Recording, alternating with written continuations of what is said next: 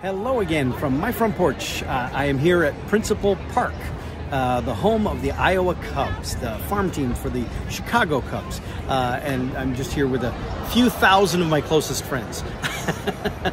my seats are actually somewhere way over there, but this was a little quieter for us to have a little conversation here.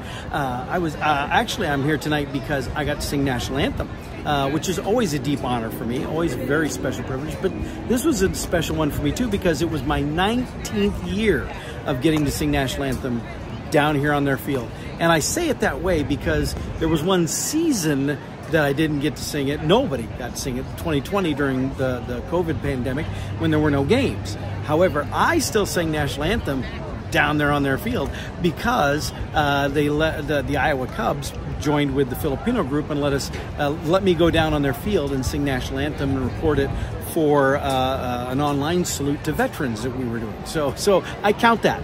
And so this is year 19, which means next year will be year 20. So I'm really excited. But you can't get to year 20 unless you have year 19. So anyway, so this was a great time. But you know, the weather today was supposed to be awful, or at least sketchy. We were watching it for the last several days.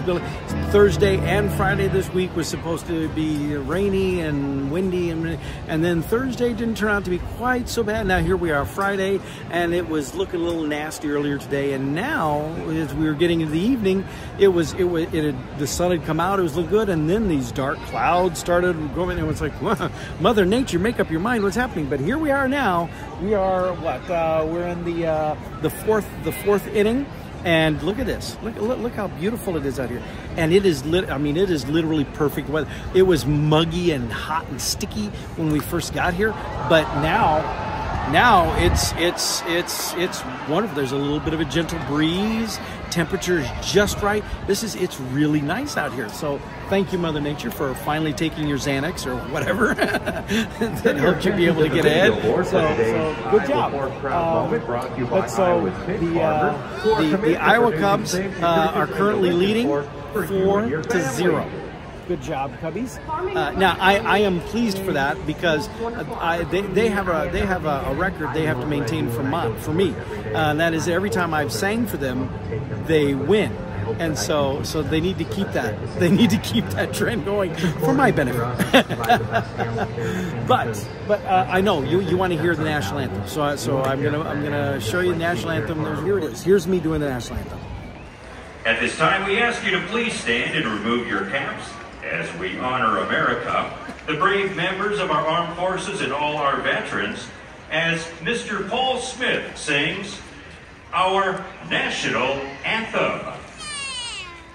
Oh, say, can you see by the dawn's early light what so proudly we hailed at the twilight's last gleaming, whose broad stripes and bright stars through the perilous fight o'er the ramparts we watched were so gallantly streaming, and the rockets' red glare, the bombs bursting in air, gave proof through the night that our flag was still there.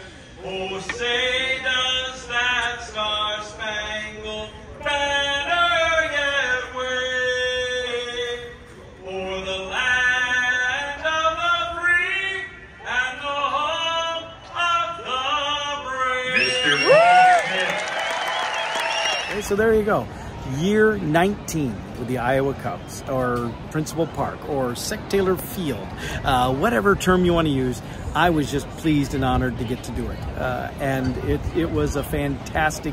It's been a fantastic evening, and assuming the Cubbies keep up their end of the deal and win the game that I sang at, it's going to be a wonderful night, and we're going to have fireworks later too. So who knows? Maybe I'll even slip on a little video of some of the fireworks, just to give you a little taste of that too. But Lisa and I are here. We've been having a good time. We got to chat with Sam Burnaby a little bit when we first walked in. He's the general manager of the Iowa Cubs. Great guy. I've known him now for many, many years. And he just is a wonderful fellow. He's one of those success stories where he came up through the ranks. I should interview him on the front porch sometime, because he's got a really tremendous story of rising from being entry level to now being general manager of this organization for a long time.